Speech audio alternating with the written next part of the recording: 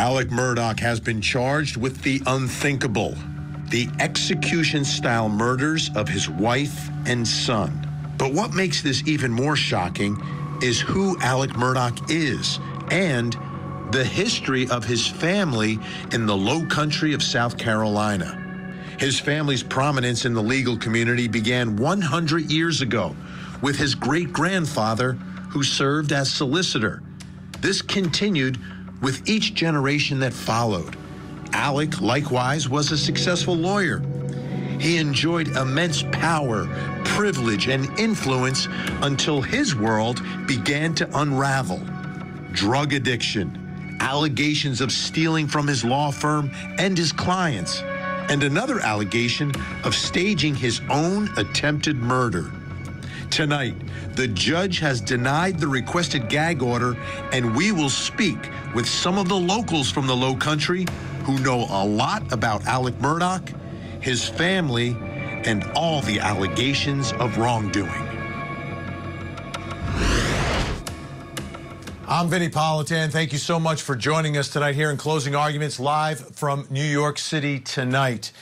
And when you think about the cases that we cover, the trials that you watch on court TV, there's all different types of cases.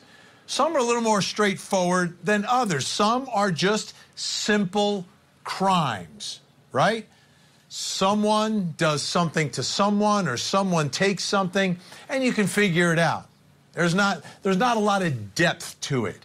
It's what you see a lot in many of the videos that we show you. Someone breaking into a store and stealing some jewelry, whatever. There are simple cases. Then there are other cases, like the case of the Doomsday couple, Lori Vallow Daybell and her husband Chad Daybell, that are much more complicated. There's a lot more depth, a lot of layers to it, and it takes you a while to really figure out what is happening, why it's happening, and what it all means. With the Doomsday couple, which will be the biggest trial of 2023, there are piles of bodies and this allegation of the doomsday was coming and the kids were possessed. And it's an awful case. We're not talking about that one tonight. And you can't talk about it or describe it in 2 minutes because of how complicated it is. This hour, we're going to talk about a case involving a mother and a son who were shot and killed. Maggie and Paul Murdaugh. What happened to them and why it happened and all the surrounding circumstances aren't that simple in this case. Not simple at all. I mean, these two were members of a very prominent family in the Low Country of South Carolina. They have money, privilege, power, the ability to do whatever they wanted to do in their lives, and were living a nice life, nice lives. But there was a lot of things that happened, and a lot of them focus on her wife, his father. His name is Alec Murdaugh, and this guy is one complicated character. You know, what happened? His great-grandfather started this incredible tradition of legal prominence in this part of South Carolina, where they were the prosecutor, they had the big law firm, they made lots of money, and he made lots of money. But all that's gone now. That whole life is gone because he's now behind bars, charged with the murder of his wife and his son. Here he is inside the courtroom. Richard Alec Murdaugh, if that is your name, please raise your right hand. Do you waive reading of the indictments? Yes, sir. What say you, Richard Alec Murdaugh? Are you guilty or not guilty of the felonies wherein you stand indicted? Not guilty. How shall you be tried? By God and my country. Thank you. And Alec Murdaugh will be tried by God and his country for double murder. But there's a lot more to this story. I said he was a complicated character. I mean, just the legal issues that he's dealing with now are incredibly complicated. And tonight we're going to take some time to try to understand a little bit better who Alec Murdaugh was, who he is and what exactly is going on down in the low country of South Carolina. Let me bring in our special guest joining us, Jared Newman, criminal defense attorney down in Port Royal, South Carolina, has known Alec Murdaugh since he was 17 years old. Also with us tonight, Matt Harris has an incredible podcast, the Murdaugh podcast, Impact of Influence, knows all the ins and outs of this case. Thank you both for joining me tonight. Great to have you here. Jared, I want to start with you. Alec Murdaugh, 17 years old. That was a while ago. Who was he back then? Well, he was just a kid. I met him when I was a deputy sheriff on Hilton Head. No particular circumstances. Young kids out late at night, and took his ID, found out who he was, and just basically told him, y'all need to go home, like I'd done to hundreds of other kids in a resort area. And lost touch for him for a while, obviously went to law school. I worked for his father from 1989 to 1993 and would see him on occasions when I had to go to Hampton. And, of course, when he became a lawyer, we basically were in the same legal circles. So explain to me, because you said you saw his ID and then you saw who he was, right? So that tells me something. Tell me a little bit about the Murdaugh family and what it means when you see someone's ID and they're a Murdaugh in that part of South Carolina. Well, you know, being a deputy sheriff, I'd been in court with his father. They're very distinctive looking. I didn't need to see his ID. I could tell that was a Murdaugh. I didn't know which one. I'd never met Alec before. He's very polite, and I sent them on their way. Matt Harris, I've looked at this case, and I'm it just seems to me this is someone who had an opportunity to have it all, the privilege, the power, the influence, and just a great life and really a great part of the country. I've been down there. It is absolutely beautiful down there in South Carolina. From your perspective, if you had to describe Alec Murdaugh to someone, how would you do that? Now that with what we know, there's no question a greedy maniac, just a cutthroat, greedy man who didn't care who got in his way when he was in search of money, who he ripped off, no matter their circumstances in life, no matter how close they were to the Murdaughs. It didn't matter. It didn't matter if you were a state trooper. It didn't matter if you were paraplegic. And Alec had a chance to get your money, he would take your money. And Matt, what is it pure greed? Was there something else that was driving it, or was it just the need for the money? That's what I think we're still going to have to find out. What was completely driving this? They talk about an opioid addiction, but the amount of money, the millions of dollars that he allegedly has taken is way past an amount of opioids that any man can take. And of course, he's facing some charges now, federal charges, with a man who's referred to as Cousin Eddie as possibly trafficking in opioids. So we don't know who he possibly came across in that business. I think there are still some questions to be asked as to where all that money is and what he did with it. Jared, let me ask you, are you surprised where we are now, right? Because you've known him since 17 years old, right? Are you surprised where Alec Murdaugh finds himself today? You know, from that kid who was, horsing around and now, was practicing law, doing all these things, prominent family. Are you shocked? Yeah, quite frankly. I mean, I've seen him at trial lawyer conventions, in court. I'm not really buying an opioid addiction. I've had clients and I've seen that, but every time I've seen him, very gregarious, outgoing, personable, and with these allegations, I was quite shocked. I know that his son Paul getting that felony DUI and killing that poor girl, it really weighed on him. I was in court that day that Paul was arraigned, and Alice was trying to be cheerful, but you could tell he was strained. And, I look back on it and go, how in the world can he just had to lead 2 lives? There's nothing I can say otherwise. Yeah. So I want to follow up on something you said. You're not buying the opioid addiction. And again, for folks at home not familiar with the story, I've been reporting on this for a while and been talking about it, and I kind of thought that maybe this is someone who got addicted to drugs. Many Americans do. And it just sort of unraveled his life, and he's doing everything he can to feed that addiction. But Matt's talking about some big numbers that might be beyond what you need to feed the addiction. Jared, why aren't you buying anything about this opioid addiction? I've done all my adult life criminal law, either as a police officer or a prosecutor with the Murdaughs or a criminal defense attorney. I've seen people hooked on these things. You can't function. And I've never been in a courtroom where I saw Alex in a non-functional state. I didn't even think he drank that much. We went to bar conventions, beer or 2 or something. It's just beyond me, because I've had clients that have had that monkey on their back, and they are pretty much non-functional. Alex, to me, exhibited none of that. Wow. So Matt, let me ask you, in all your research and trying to uncover what this man's life is all about, how he got here, was there anything you came across, like a point in his life where things changed?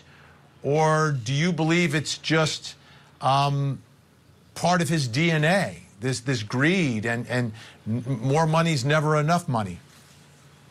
Yeah, I think that's, when you have a family that is so powerful and has so much influence, it's easy to go off the rails a little bit, because you know that you think at least you're not going to be held accountable, that you will always escape. There's always the next deal coming in. I can get this money here, move that money over there. I can get this, take this from this person, move it over there. So I think he just thought that, hey, I'm Murdaugh. We've been running this show for almost 100 years. I think that, a few million here, a few million there. And then it just snowballed, and he really lost his way at some. Jared, you worked with his father, you said, for a number of years at the firm. I believe this is the firm that his great-grandfather founded many, many years ago. Would you call, because, my understanding is he's a plaintiff's attorney, right? Like a personal injury attorney. And from the attorneys that I run around, ones that are successful at plaintiff's work make a lot of money if they are successful. Was he successful, Jared? Was he holding up his end? Was he as good as his father and his grandfather and his great-grandfather? Alex was certainly a competent attorney, and I would like to straighten out with you. I worked for his father as an assistant solicitor in the prosecutor's office. I did not ever work for the Murdaugh law firm. But thanks for clearing that out. Yeah, Alex was a good lawyer. Who pulls their weight in that firm? I don't know the inner workings on it.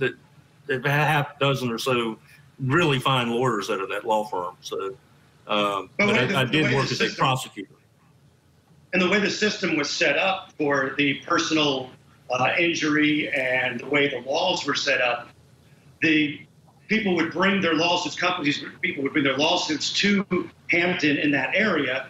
It was an assured slam dunk win. Companies would settle before they even went to court, because the Murdaughs, in a way, controlled the jury. The laws were set up. So if there was a railroad accident, say in Georgia, they would bring that personal injury to Hampton. It was one of the only places you could do that. A truck blew out a tire and it crashed in Tennessee. They had the ability to try it in Hampton. It was a really kind of rigged system in that sense, and the Murdaughs, worked the system and made a very successful career out of it. This is a big point. This I have not heard before, Matt. So I want to just expand on a little bit. So what you're saying is the cases that they would get if they brought them in that part of South Carolina, Hampton County. It was like having a home game, right? If you're playing sports. And you've got the home field advantage. So if I bring this case, no matter where it's originally from, I bring it here, I have a better chance for winning. The insurance companies know, The company, the corporations know, so they're just going to pay me a premium settlement. I don't even have to go to court, because if I go to court, I'm going to lose. And that was sort of what Alec Murdaugh was jumping into? Well, the whole family. I mean, that's how the law firm, they say that law firm and that building that you sent pictures of is the house that one of the railroads built, right? The fellow attorney can chime in on that, but how it was working. It's one of the few places where you could, have a tire, like I said, blow out in Tennessee. It didn't matter if you have a Firestone or a Ford factory. You just had to sell Ford somewhere there. Bring the lawsuit there, slam dunk. Most cases settled out of court. Fascinating. I mean, it's a great set. So, if you've got that great setup, and you've been doing it for generations, why? And again, we're getting back to that same question. Why would Alec Murdaugh have to do anything else to try to make money? Jared, I'll start with you. I mean, it seems to me that the property, he owned a lot of property. He had, I mean, I'm trying to get my hands around why a lawyer. I'm a lawyer too. We know how fragile our licenses can be if you do something wrong. Why would he risk it? Didn't he have a good life, Jared? Oh, yeah, outstanding. Have, silver spoon, everything you got. And what you're talking with Alex, this is generational money, okay? This isn't just, nouveau riche. This has been around. And, I mean, it does baffle me. How much do you need? I looked at the cases that he settled, and if you look at the legitimate fees, at least as reported in the news, I'd be retired right now. Right. Well, you asked the why and what happens, but then again, Bernie Madoff had it made, right? There are people like that they just see more of that pie that they want, or they made a bad play on this thing, so they got to go get money from over here. And I think we'll start to find out some more of those potentially bad moves that he made. It's amazing. Do we know anything, Matt, about his relationship with his wife? The defense is painting a rosy picture that everything was beautiful in their relationship. There are many reports that she was, at the very least, if not looking at the rumors that she was talking to attorneys about divorce, but I've heard that she was looking into attorneys to look into the finances, because she's starting to get wind of what's going on here. She was getting some checks and some things from Alec's made-up company, and she may have seen that coming down. Plus, they were supposed to have a financial hearing 2 or 3 days after the murders, where a lot of the finances would have been revealed based on the Mallory Beach death civil lawsuits. So when she was murdered, that cut off that hearing. So things were starting to tighten around Alec.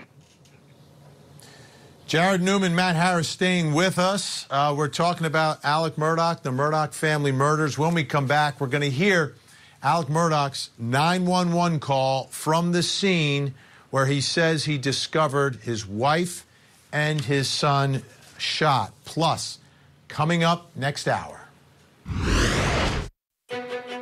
In Dallas, Texas, a father accused of the brutal murder of his own daughters, a so-called alleged honor killing. Yasser Saeed has been called the devil in court, and today he took the stand to tell his story. Tonight, we have the latest. But Yasser, you did not kill your daughters, did you? For sure did not. What's going on, man?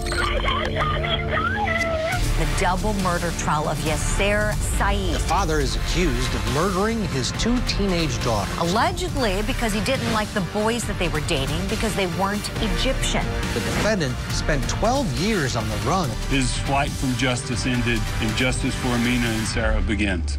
The Honor Killing Trial. Live coverage weekdays, 9/8 Central, only on Court TV.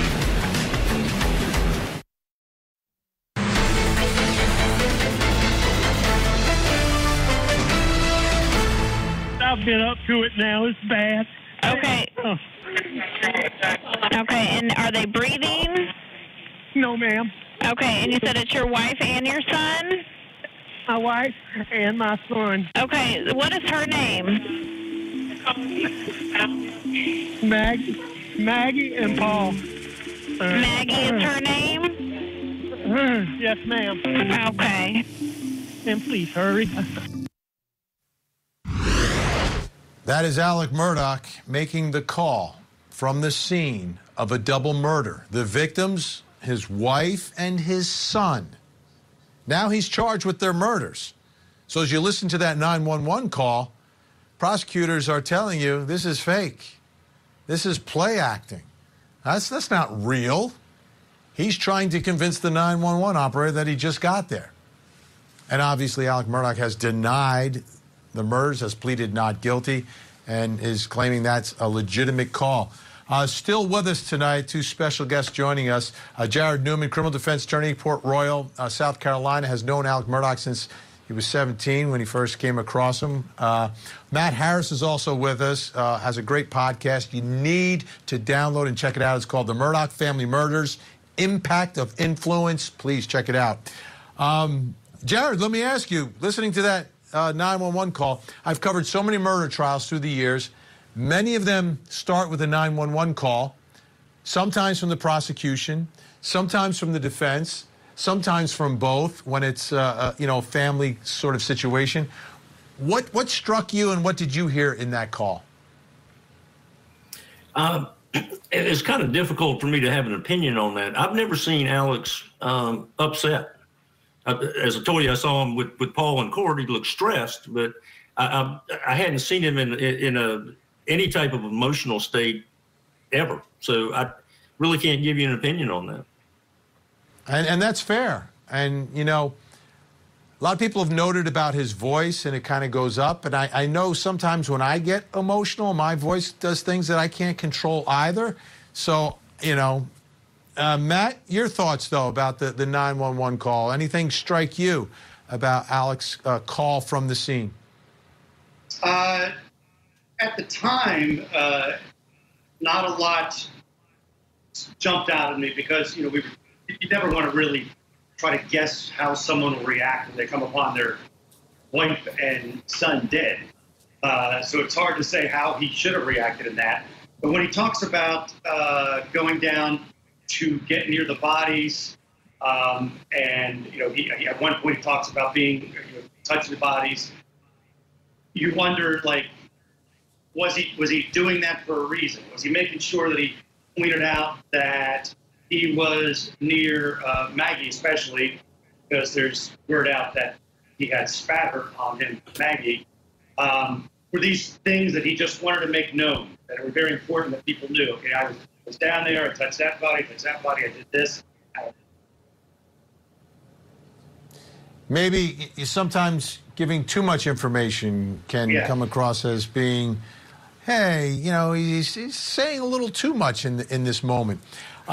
Matt, can you describe for us the property where all this took place, the scene, so folks have a better idea of where these murders took place? The property is in Islandton, which is right by Hampton. It's Moselle is what they call the property. So they have a house, which is a pretty nice house, but it's a camping area. People come there and they pay or done some charity events. People go hunting there. There's 3,000 acres, I think. And then they have dog kennels, which is where we heard Paul's body was found half in and half out of the dog kennels. So they have hunting dogs there. Then they have a shed, which is probably 100 yards maybe from the dog kennels. Maggie's body, it's been reported, was found about 40 yards from Paul's body, perhaps going back to her car, which would have been by the shed, perhaps. So you have the house, the shed, and the dog kennels, and you have two entrances into Moselle. Two different entrances people come in, and the one is the main one where there's a mailbox, and then there's another one. The mailbox one, you would go by the dog kennels on your way in. But a lot of land. Yeah, absolutely. We're looking at some pictures now. Again, like I said, beautiful country down there and lots of acres for the Murdaughs there. Jared, you've been involved in the criminal justice system down there, as you said, as a deputy, now as a criminal defense attorney. What are your thoughts about the double murder trial against Alec Murdaugh? Well, I know they want to have it quickly. I don't think you're going to see a trial anytime soon. I probably bet money you're not going to see a trial in 2023, but I could be wrong. I'm going to be really interested to see, because this case, I believe, since I think there's only one witness, I think you're going to see forensics hard. I think you're going to see cell dumps. I think it's going to be a case based on forensics. To put him at the scene, to get him at the scene, because he does have an alibi. He says he was with his father and mother. His father has since passed away, and my understanding his mother is not doing well either. So he was with his mother. His father was in a hospital in Savannah that night. He was with his mother, who has dementia. About 20 minutes. Yeah, he was with her about 20 minutes from Moselle. Okay, so he has an alibi, but his alibi witness, I don't think, would be able to testify. Now, I want to play for you another 911 call from Alec Murdaugh. This time, however, he's the actual victim, okay? Let's listen. Okay, what's going on? I got a flat tire, and I stopped, and somebody stopped to help me. And when I turned my back, they tried to shoot me. Oh, okay. Were you shot? Yes, but I mean, I'm okay. You shot where? Where were you shot at? Huh? Did they actually shoot you, or they tried to shoot you? They shot me, but... okay, you need EMS? Well, I mean, yes, I can't drive. Okay. I'm seeing, and I'm bleeding a lot. Where part of your body? I'm not sure. Somewhere on my head. Your head? Somewhere on my head. Somebody just stopped for me, ma'am. All right, Matt Harris, for someone who doesn't know the whole story here, give us a little more context about that 911 call we just heard. Okay. Well, Alec had been discovered by his law firm just a couple days before, the day before. It's Labor Day weekend. So he was in a bad place because they booted him out and all that. So he makes this call, and then it comes out that he says that he paid, they call him Cousin Edward Smith, money as part of a suicide for hire scheme where Eddie was supposed to come and shoot Alec, and Alec would say it was suicide, and his son Buster would get this big life insurance policy. It then comes out that Eddie says that's not what happened. That's not at all what happened. He called me to come there. I came there. We kind of wrestled over a gun a little bit. It went off. I left. When I left, he wasn't shot. Then Alec, at this point, says he has the opioid addiction and goes into a rehab facility. That's kind of what happened there in that short period of time. It was insane. It was insane. Well, I said at the top of the hour, he's a complicated character. So to make it less complicated, obviously we'll keep covering this story and this case. But you can check out the Murdaugh Family Murders, Impact of Influence, Matt Harris's great podcast. Jared Newman, great criminal defense attorney down there in South Carolina. Appreciate your time as well tonight. I hope you'll both come back, because we will continue to talk about this case, working all the way up to whenever the trial does happen.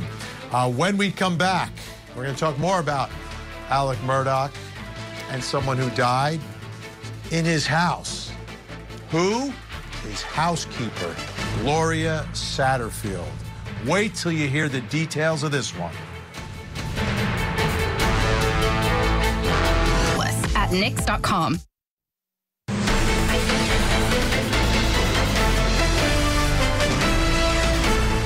What's going on out there? My housekeeper has fallen and her head is bleeding. I cannot get her up. Okay, you said she's fallen. She's bleeding from the head? Yes. Okay. How old is she? I'm not sure, like 58 maybe. Do you know if she fell from standing or not? No. No. Where'd she fall from? She fell going up the steps, up the brick steps. Okay, so she outside or inside? Outside. Okay. How many steps is there? 8. Okay, is she on the ground or is she up near the top? She's on the ground. She's on the ground. She's on the ground. Is she conscious? No, not really. That was a 911 call made by Maggie Murdaugh, Alec Murdaugh's wife. Someone had just fallen down the stairs in their home. That person died. Her name, Gloria Satterfield. Let's put a picture of Gloria up on the screen so you can see exactly who I'm talking about. She had been a family employee for the Murdaugh family for more than 20 years, and she died from what authorities said at the time was a fall at the Murdaugh estate. This is back in February 26th of 2018. And then years later, and amid numerous lawsuits against Alec Murdaugh, the head of the family, SLED, SLED, opened a criminal investigation into her death. Here's what the South Carolina Law Enforcement Division said in a statement in June of this year. Agents from SLED sought and received permission from the Satterfield family through their attorney to exhume the remains of Gloria Satterfield. This is a complex process that will take weeks, not days. So now, in light of everything else that has been revealed in Alec Murdaugh's life, we now have an investigation into a death in his home back in 2018. Let me bring in our guest joining us tonight. Michael Verzi is a legal ethics attorney joining us from Columbia, South Carolina. He's been involved as an expert in testifying in cases, in some cases involving Murdaugh. Eric Bland is also with us. He is the attorney for Gloria's sons and estate. He's joining us from Columbia, South Carolina tonight.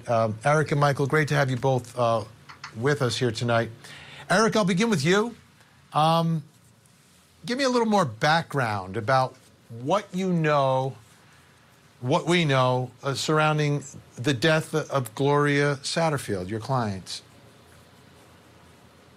Well, presumably on February 2nd, 2018, she was going to the house, according to Alex, to get a paycheck. And the reason he said that is because if she was going to work, if she had any type of claim in connection with her fall, it could be within the province of the South Carolina Workers' Compensation Statute, and you wouldn't be able to do a personal injury lawsuit. Alex is the only one who has said how the fall actually happened. He said that when he arrived on the scene after his wife Maggie called him, he propped up Gloria, and she supposedly told him that the dogs who were at the top of the step tripped her. Now, I've been to that Mazzell residence. I have seen the stairs. They are very steep. They are pointed brick. And if she did fall from the top step, she probably would have tumbled backwards twice and would have really hurt herself by hitting her head and her body going down the stairs. I personally do not believe that there was foul play in the death of Gloria Satterfield. One, because she was a beloved family member. But two, if somebody was going to kill her, intentionally kill her, they would never have let her live so that she can go in an ambulance and go in a hospital and possibly wake up and tell somebody exactly what happened. I was pushed, or I was on a ladder and somebody pushed me down the, off the ladder. So what I think happened is there was a fall, whether it was caused by dogs or not. But Alex is such a crafty criminal. By all appearances, he's a serial criminal. And he used this opportunity to enrich himself. From the minute he saw it happen, this guy, spends his days trying to figure out how I'm going to bilk my clients.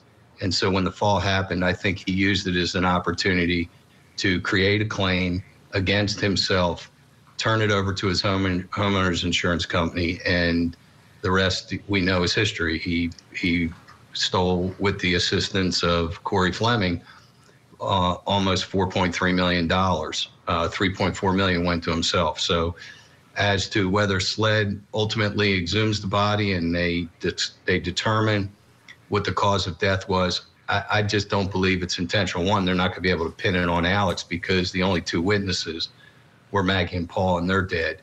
But two, if Alex really wanted to kill Maggie, he would have never let her live before 911 was called and the ambulance came, because of the danger that she would say, I was pushed by somebody. So it was a perfect storm for him. Perfect storm for him to take advantage of my clients, Tony Satterfield and Brian Harriet. But I don't believe that Alex killed Gloria Satterfield. So just to break it down and simplify it a little bit, what we're saying here is that Gloria falls and ends up dying tragically in his home. And she died in the hospital, Vinny. She died in the hospital, but fell in his home. And then Alec steps in with his legal expertise and figures out a way to sue himself, to help her to sue him, which is really his insurance company, to get the millions from the insurance company, pay zero, and end up profiting from the death of Gloria. Did I get that right? Correct. You got that right. Okay. What he did, though, is he put the family in touch with one of his best friends, Corey Fleming, who's also criminally charged by our state, for them to represent the boys. What ended up happening, though, is Alex participated in crafting the claim. It wasn't really a lawsuit, it was a claim. And it's kind of strange where a defendant has this kind of participation as a lawyer for the parties that are actually making the claim. Michael Yerzy was our expert witness in this case. And let's bring Michael in. Yeah, absolutely. And Michael, it's teed up perfectly by Eric. You guys work well together, very well together.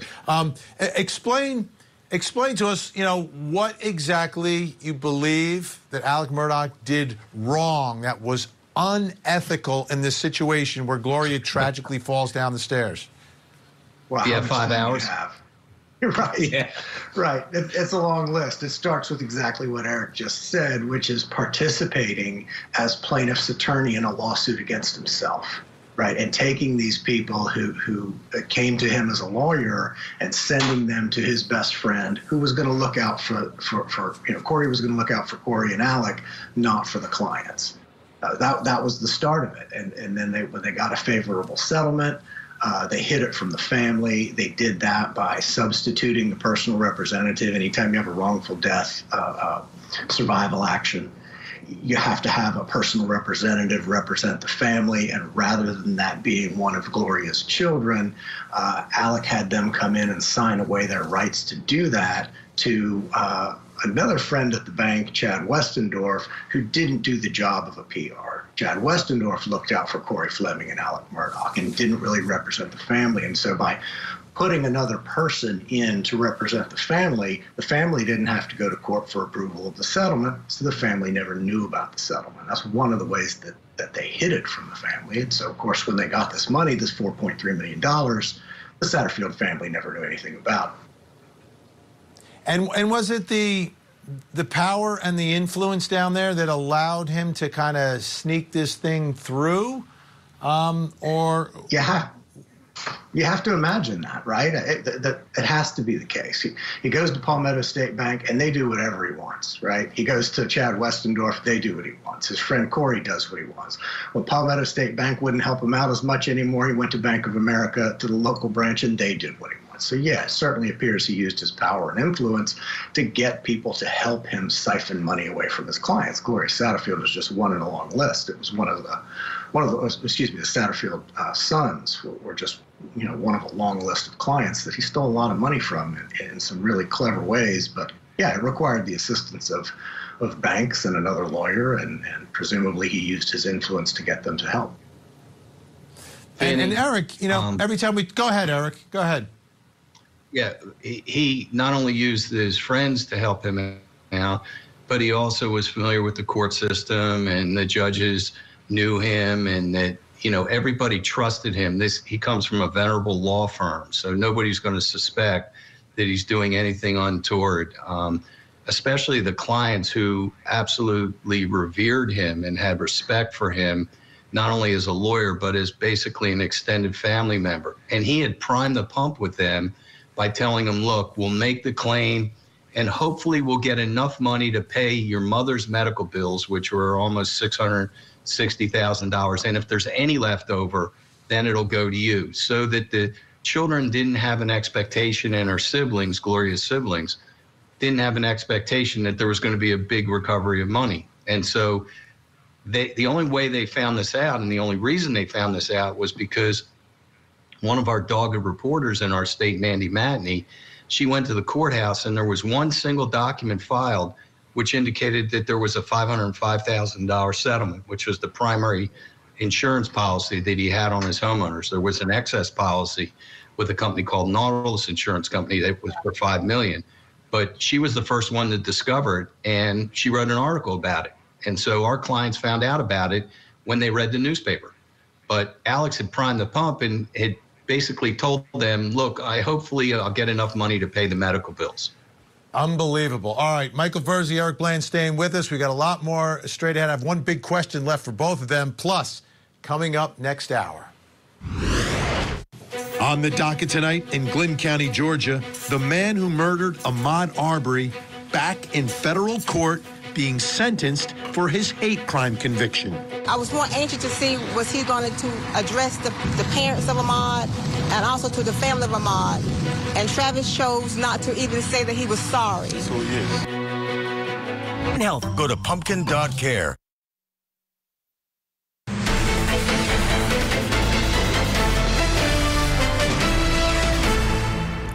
Yes, he is an incredibly complicated character. This is Alec Murdaugh. We've been talking about him this hour. Still with us, Michael Verzi, Eric Bland, both great attorneys down in South Carolina. Eric, you know, your clients lost lots and lots of money. Others have as well. Here's my question, though. You go after Alec Murdaugh. Does he have any money left? Do we know if he has any money left? Well, we do know that he has money left. We were successful in recovering more than $7.5 million for the Satterfield boys, and we have a $4.3 million judgment against Alex. So, you know, our clients have been made as whole as one could possibly be made in these circumstances, and I've represented other clients and gotten them whole. I'm currently representing 2 other clients, the Plyler sisters, and I'm in the process of making them whole. But yes, the answer is he does have money. The court-appointed receiver has started to recover some money and property. We're confident that Alex, who has spent 12 years trying to put himself in a position to hide this money, did a good job of it, and we think that there may be money out of this country, and that's being investigated. And I'm confident that at the end of the day, the victims, through the efforts of myself and Justin Bamberg and Mark Tinsley, are going to get pretty much close to being made whole. You never get your dignity back from being betrayed, but financially, I believe we're going to get pretty close for all the victims to getting their money back, either through insurance or through Alex's assets, or like what Michael and I did, suing a lot of different people that helped their hand in Alex's criminal activities. Absolutely. So, Michael Verzi, I want to draw on your legal ethics expertise for folks watching at home right now, and let's see if we can draw something good out of all of this, which is you hire an attorney, you've been in an accident, whatever. What are some of the signs that things might not be on the up and up with your attorney? You have about 45 seconds. Well, that's really tough for the client to pick apart. That's something that's going to be really tough for a client to recognize. You know, we've seen a number of lawyers that steal money from their clients by settling their cases and taking it and never telling the client it's settled, or telling them it's settled for a small fraction of what it actually settled for. And, you know, there's no way for the client to know. There are some jurisdictions where insurance companies are required to directly notify the plaintiff individually when there's a settlement or award. We don't have that in South Carolina. Maybe that could help, but it's tough. Michael Verzi, Eric Bland, thanks so much for joining us tonight, and keep on fighting the fight for those folks who are out money and are deserving of getting